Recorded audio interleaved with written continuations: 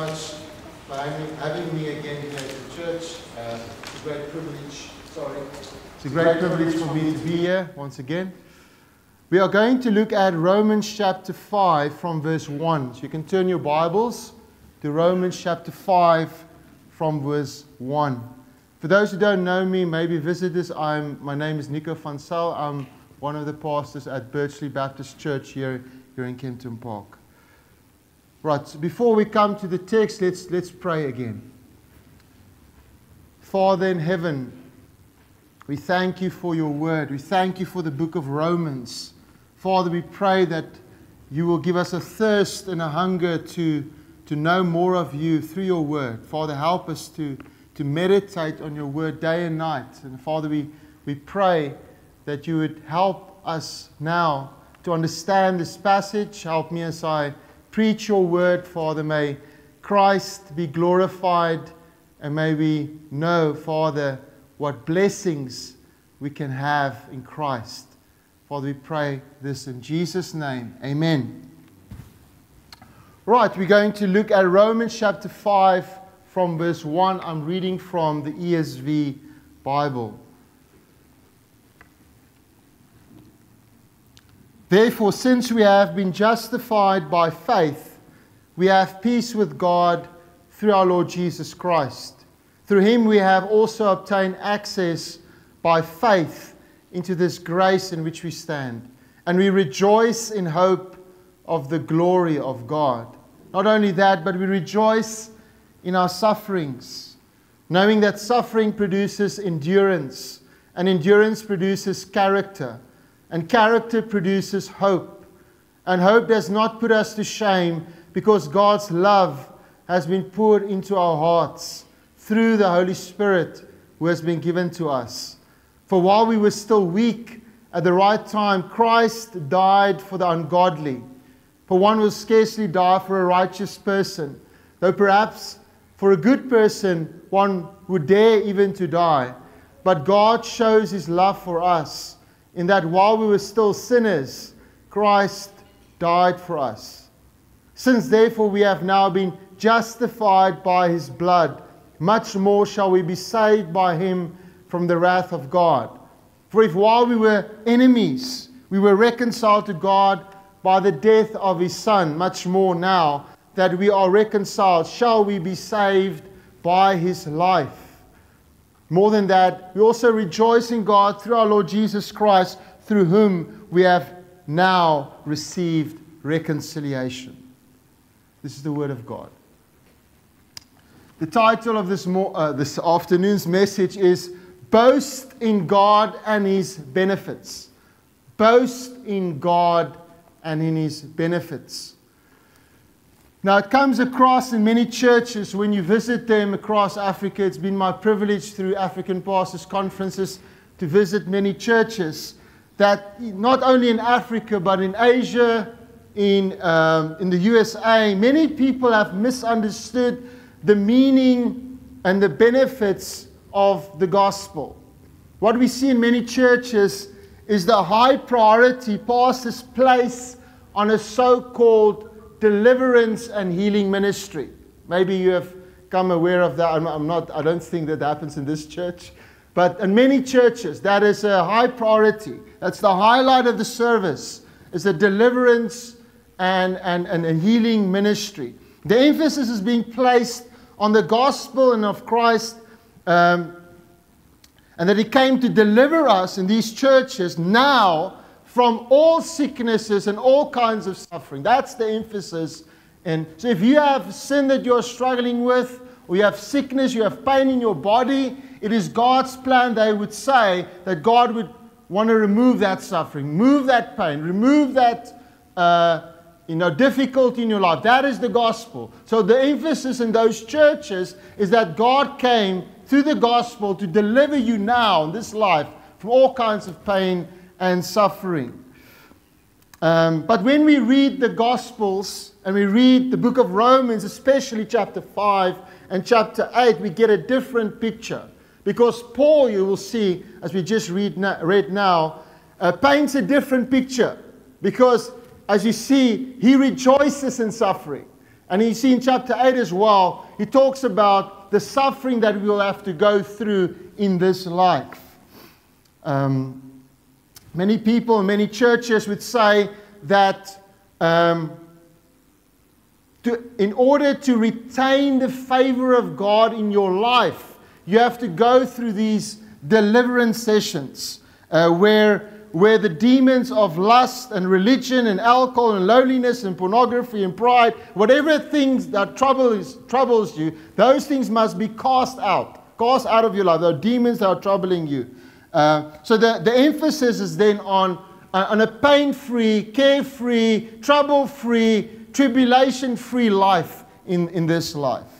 But what we see in this passage is not what we actually see in the gospel. Last time when I preached here, I looked at the topic of justification. And we looked at the fact that God justifies us freely by His grace through Jesus Christ. And we are made righteous in the sight of God through the redemption that is in Christ. Through His righteousness that is imputed to us by faith alone. And therefore we stand righteous in the sight of God, not by things that we have done, but by what Christ had done through His life and through His death.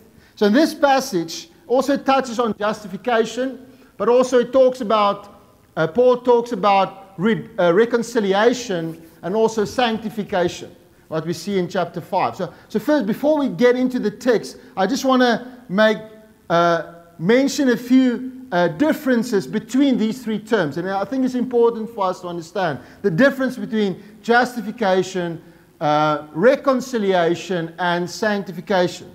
In justification, the believer is declared to be a righteous person on the basis of what Christ has done. It is a declaration of God that the believer in Christ is a righteous person in His sight. In reconciliation, the believer becomes a friend of God. He's reconciled to God. There was hostility between us and God, and now we are reconciled to God. The enmity is gone. In sanctification, we are made like Christ. We become more like Jesus in our character.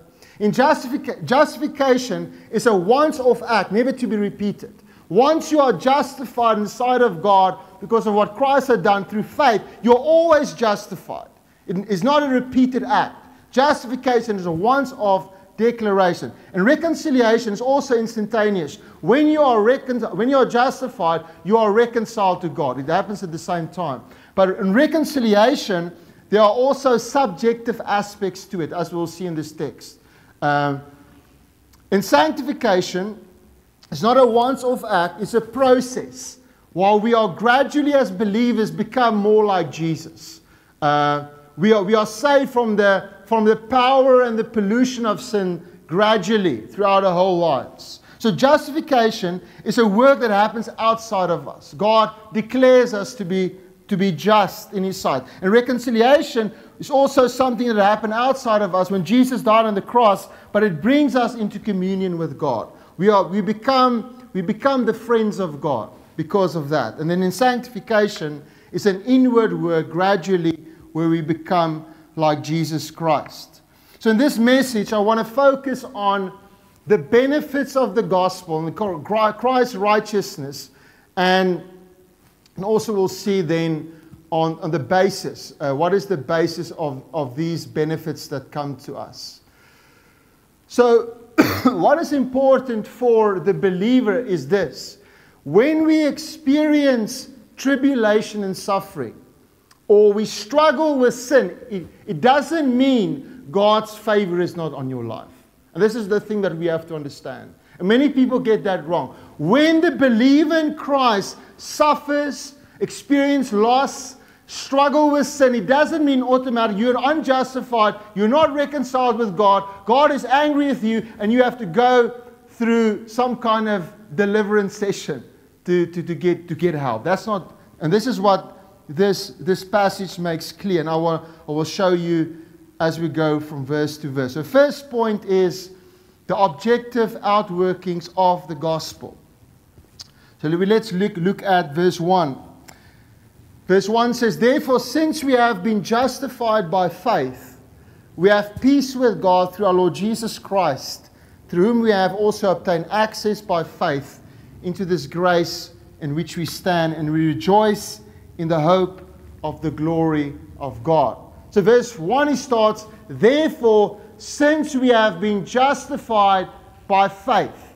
That's the first objective benefit we have in salvation. We are declared to be just. That's my last message. When we believe on the Lord Jesus Christ, not by works that we have done, but by what Christ had done, we stand righteous in the sight of God. Christ's righteousness has been imputed to us. It counts as ours, and our sins were counted as Christ. He died for it. The penalty was paid. And when we believe on Christ, Christ looks at us as if we have never sinned. And He declares us to be a just person. That's what happens when you believe in Jesus. God looks at you as if you have never sinned, and He declares you to be a righteous person, as if you are Jesus Christ. That is the status we have as believers. God reckons us as justified people.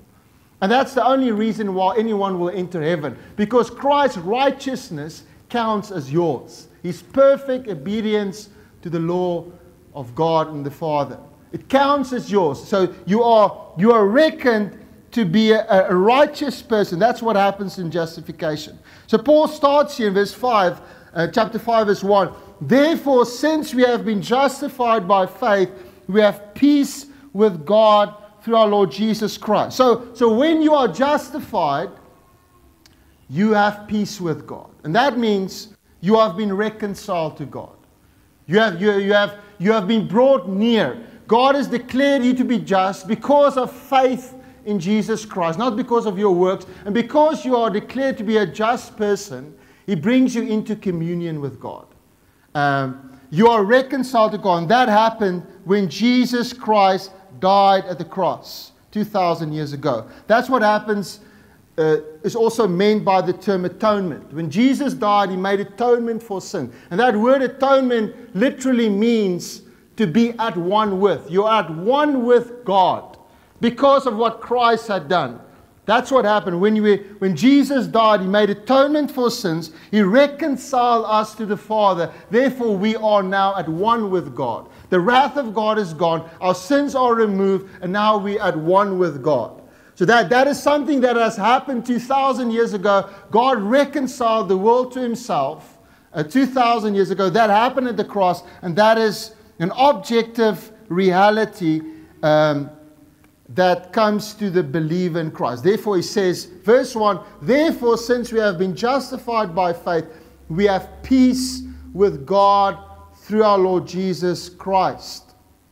And then verse 2, through Him we have also obtained access by faith into this grace in which we stand. So the third blessing, objective blessing, is access to the throne of God. Access. Now, to understand that terminology, we have to think about a king in the ancient Near East. If you know the Bible, you know the Persian Empire, when Esther was a princess, she couldn't just go and appear before the king.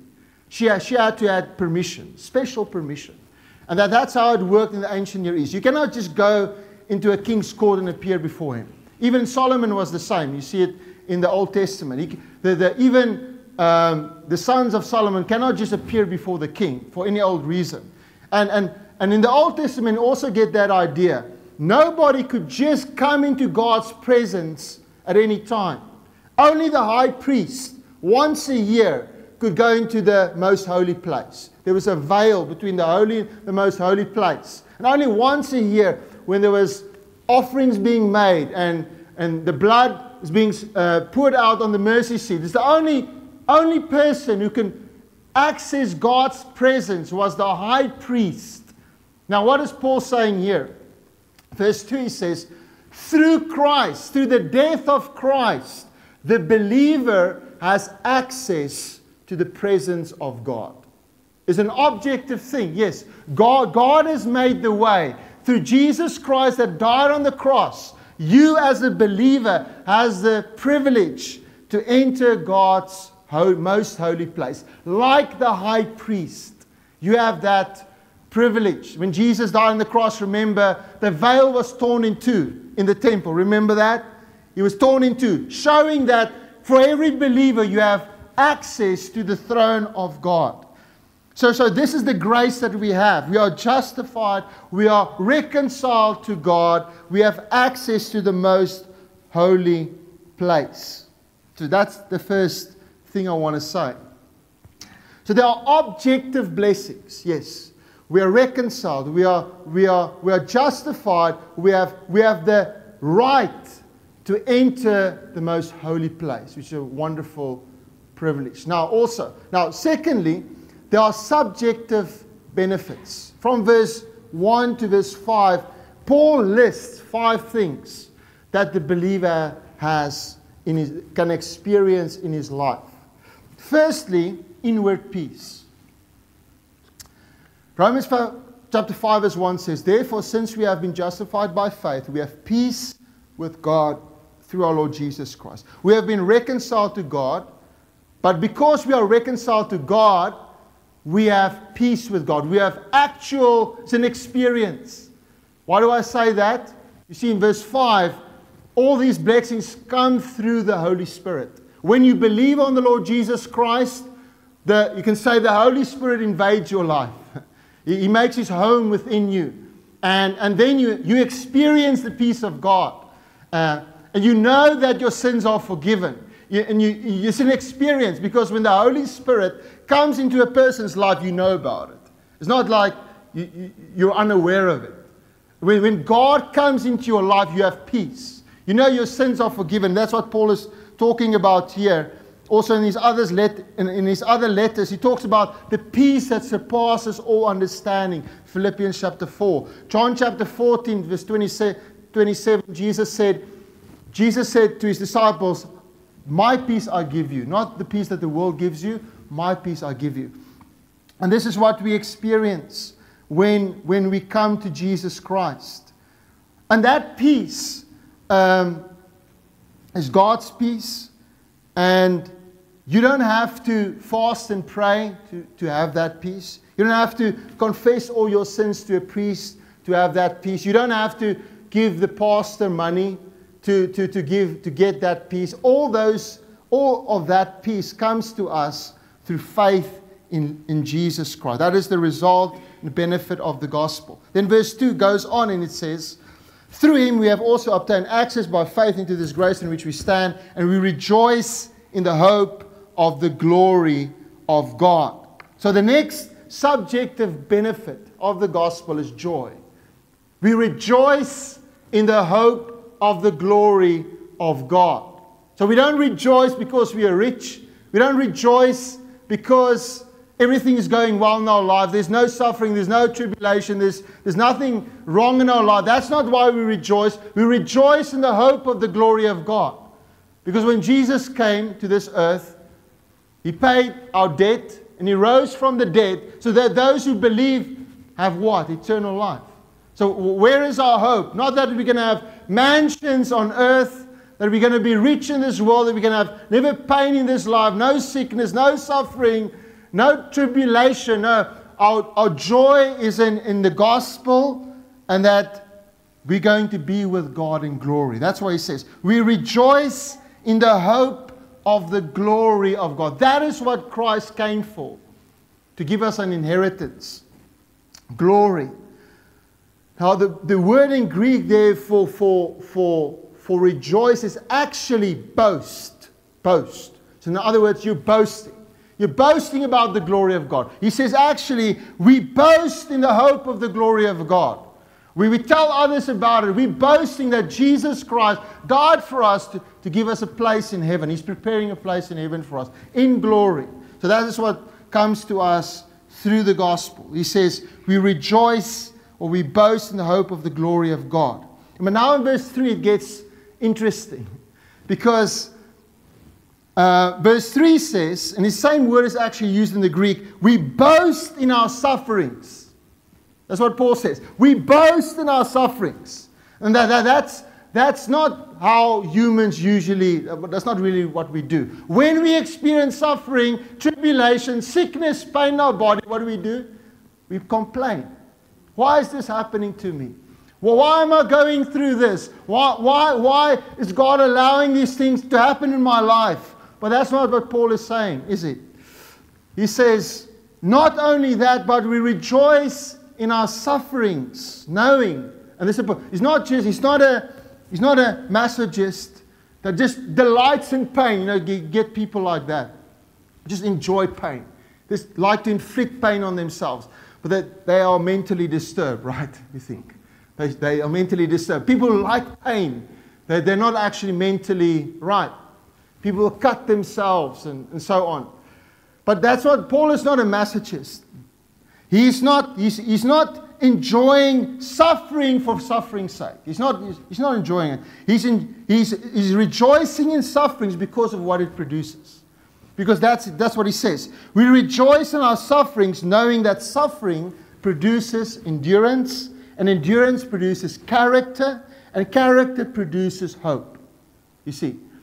So that's why when Paul was in prison, and Silas and the people beat them, they were singing songs. They were singing songs. They were praising God in their suffering. Now that's counterintuitive. We don't think like that. But that's what Paul says. He says, we rejoice in suffering. Why? Because it produces endurance, and endurance produces character. So what does suffering then do for the Christian? In simple terms, it draws you closer to God, away from the world, and it makes you more like Jesus. That's what happens. When you experience pain, and when you experience suffering, you pray. You pray to God, help me. Help me, comfort me, help me in this suffering that I'm going through. That is what pain does. It weans you from the world. It brings you closer to God, and then God pours himself into your life. It makes you more like Jesus. And that is what Paul says. He said it in Philippians chapter 3 as well. All our wish is to know God, to know the power of his resurrection, to have fellowship with his sufferings. You think, Paul, are you mad? Why do you want suffering? Because suffering makes me like Jesus. That's why.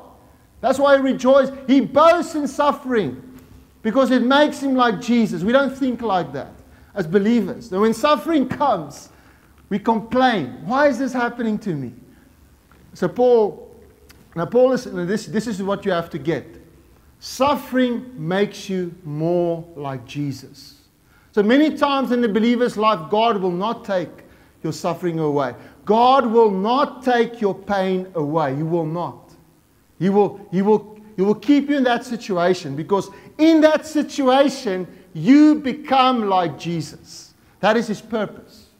Through suffering comes endurance. Through endurance comes character.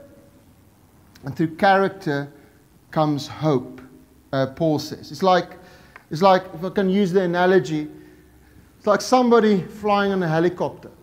Flying in a helicopter, he's there in the helicopter, he sees the beautiful landscape, he's at peace. But let's say something happens to the helicopter, and there's a rope, and you have to hang on the rope. When he has to take that rope and he hangs on the helicopter, he is holding for dear life, that he won't fall. He knows life and death is now at stake. That tribulation is causing him to hold on for dear life, right? For dear life. And that's exactly what happens. When you go through suffering, you hold on to God for your whole life. God, help me in this situation. Make me more like, save me from my sin, from my corruption. And that's why God pushes us through that difficult times. They say that diamonds are made through pressure, right? If you know something about how diamonds are formed in the crust of the earth, it's through pressure that diamonds are formed, right? And it's the same with us. It's through the pressures of life that we become like Jesus Christ. Therefore, when suffering comes your way, rejoice in God, because God is weaning you from the world and drawing you to himself. That's what Paul is saying here. And that is a blessing. And so people that preach, no, that pain that you have, must get rid of that pain. No, sometimes God wants you to experience pain because he's drawing him to himself. And he's making you more like Jesus. So that's what Paul is saying here. He's saying, we rejoice in suffering, because suffering produces endurance. Endurance produces character, and character produces hope. When you're in that situation, you hope. You hope that God will one day deliver you from this body of death, this body of sin. It produces hope. Because God has promised a day will come in righteousness, and where He will change your body to be like a glorified body. You will experience no pain, no suffering, no sickness. You will be in glory in heaven, never to sin again. So that suffering produces eventually that hope, the hope of heaven. And then verse 5. And hope does not put to shame, because God's love has been poured into our hearts through the Holy Spirit who has been given to us. It is through suffering many times we draw the closest to God. We experience the love of God, the nearness of God. I always, maybe I've said it in this congregation, I don't know. Richard Wurmbrand always comes to mind. He wrote the book Tortured for Christ. He was 14 years in jail, 3 years in Romania, in solitary confinement, under the earth, never saw the sun. Never saw the sun. They beat him on his back, on his feet. He couldn't walk when he came out of prison. But while he was there in prison for 3 years, alone, never saw anybody. They just gave him food to live. He said God's presence was so tangible. It was the best times of his life while he was suffering. And God's love, that's what happens. When we suffer for Jesus, God draws near. And the love of God is poured into our hearts. And therefore Paul can say, I rejoice in suffering because it draws me closer to God. And all these blessings, peace, joy, hope, love, comes to us through the presence of the Holy Spirit. That's what he says. The love of God has been poured out into our hearts through the Holy Spirit that He's given to us. That is what he's saying.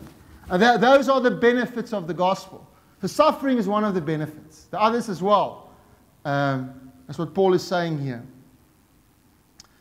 So there are objective and subjective benefits. Verse 6. Now we come from verse 6 to 8. He gives us the ground. What is the basis of all of this?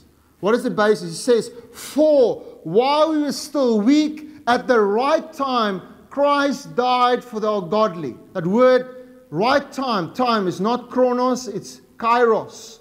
At an appointed time, in the fullness of time, God sent Jesus Christ in the world. While you were weak, while you were helpless, the literal word there is helpless. You were like a baby. You couldn't help yourself. You know, a baby is utterly dependent on the mother, right? Utterly. A baby cannot feed itself, cannot care for itself. That's how we were. Utterly helpless. Couldn't save ourselves. And when we were utterly helpless, Christ at the appointed time came and He died for the ungodly. That is you, and that is me. When we were ungodly, at the right time. That is the basis. Why all these blessings are coming to us is because God sent His Son while we were helpless, ungodly, the enemies of God. The enemies of God, hostile towards God. God sent Jesus Christ to die for us. That is the reason why all these blessings, any spiritual blessing you have, any blessing comes to you because Jesus died. He died on the cross 2,000 years ago. And then verse 7, the other ground for all these blessings is the love of God. Verse 7 and verse 8. For one will scarcely die for a righteous person.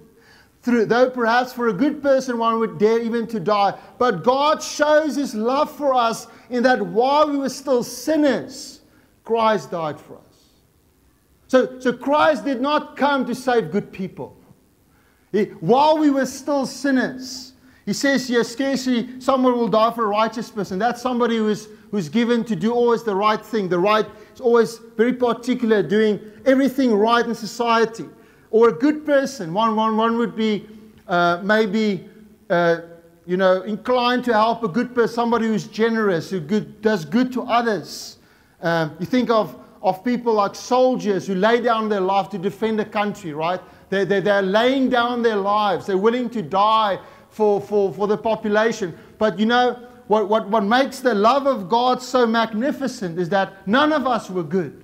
None of us were good. Like Romans chapter 3 says, none is righteous, not Not even one. There's no one that is good, not even one. God, Jesus Christ didn't come to die for good people, righteous people. He came to die for sinners. And like we were at our worst, there was nothing in us to love. But God showed His love for us, that while we were the enemies of God, Christ died for us. It's like, to use another analogy, it is like, might sound a bit gruesome, excuse the analogy, but you will get the point. It is like you have a family gathering, and the thieves come, and let's say your whole family is there. And they kill all the men, they rape all the women, and you are the only one left. And they catch the criminals. And there's a court hearing, and they are found guilty. They're sentenced for life. They go to jail, right? Something horrible just happened to you. Horrible. And then, for some reason, in this analogy, you would say there's a ransom. You can pay the judge $2 million or whatever it is. And if the ransom is paid, they can be freed. And that's what you do. You decide to do that. You take those criminals, you bring them into your house, you give them the family name and the inheritance. That sounds bizarre, isn't it? It sounds bizarre. Who would do something like that? God did. We were the enemies of God. We were God haters. We were idolaters. And God sent His Son and died for us. And He brought the criminal into the house. He forgave his debt by faith. He brings him into the house. He gives him a family name. He gives him an inheritance. That's what happens in the gospel. We were not good people. We were the enemies of God. And the immensity of God's love is this. While we were the ungodly, the enemies of God, God sent His Son, Jesus Christ, to die for us. And that's why these blessings come. That's why the love of God is so great. That's the basis. Why all these blessings come to us. Justification, reconciliation, peace, joy, hope, all these things. And then verse 9 and 10 says, since therefore we have now been justified by His blood, much more shall we be saved by Him from the wrath of God. For if while we were the enemies we were reconciled by God to God by the death of His Son, much more now that we are reconciled shall we be saved by His life. Now you must get the argument here. Paul is arguing, is drawing an inference and is arguing from the greater work to the lesser work. He's basically saying this.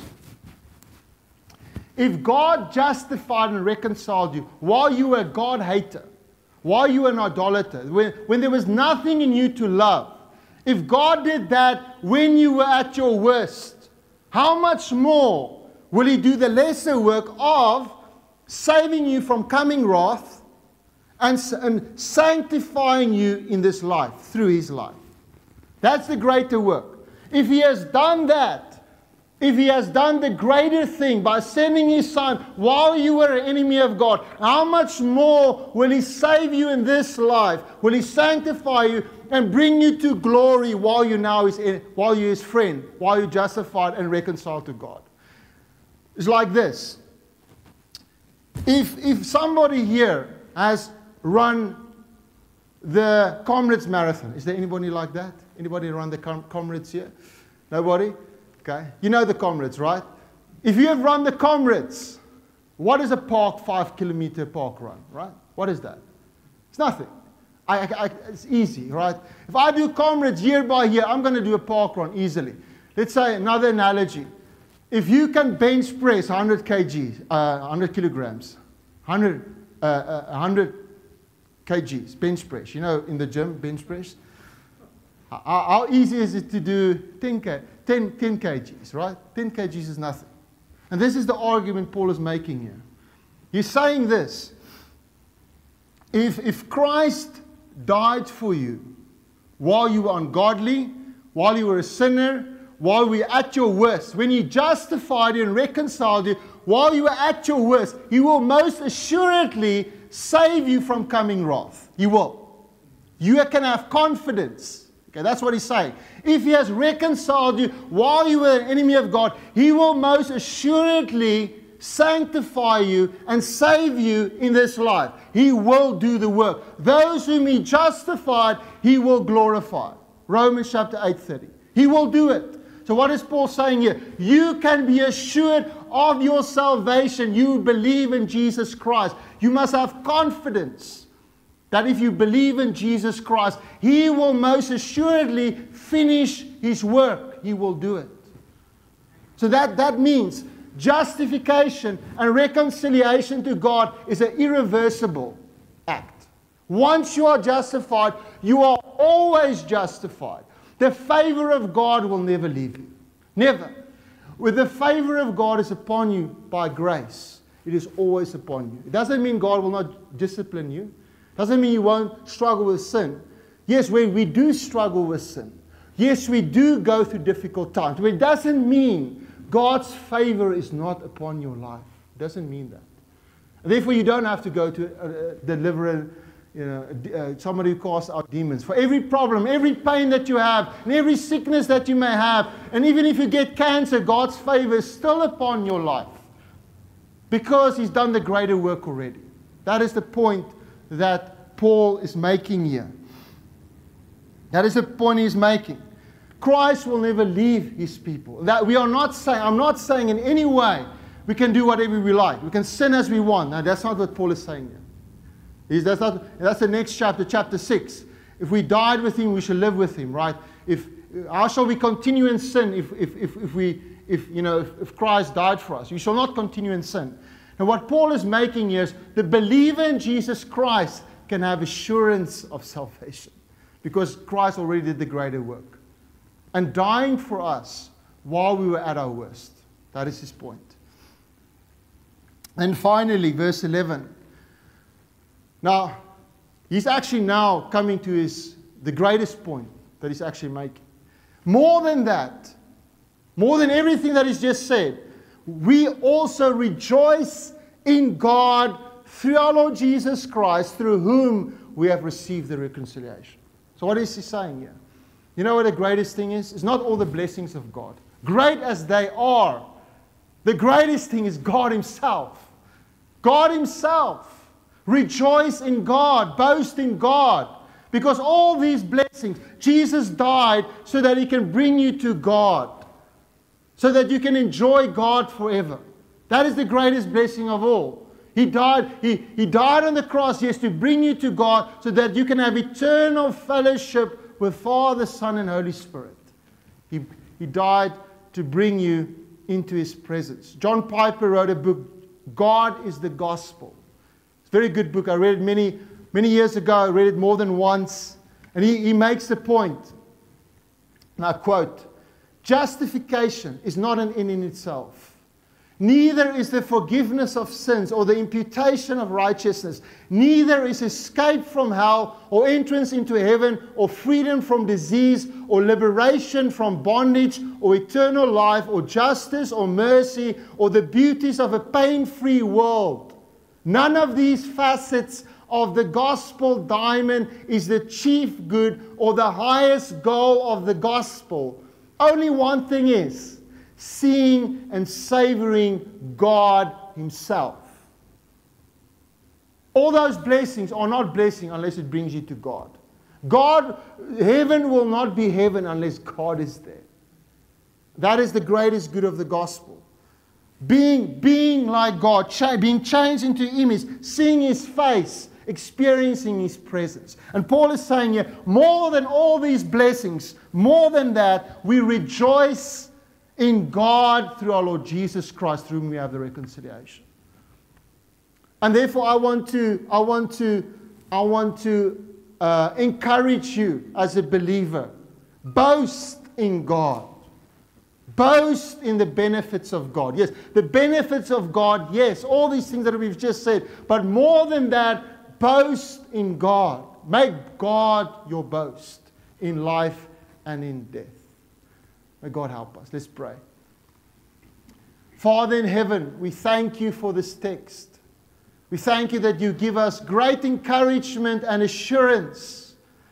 Father, that if you've If you've sent Jesus Christ while we were at our worst, how much more will you complete the work of salvation and save us from all our sins and sanctify us and save us from future wrath when the judgment comes? Thank you, Father, for the gospel.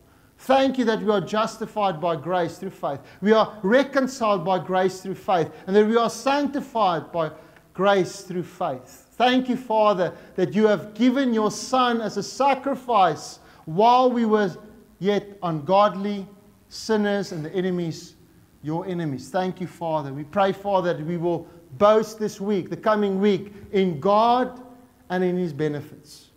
We pray this in Jesus' name. Amen.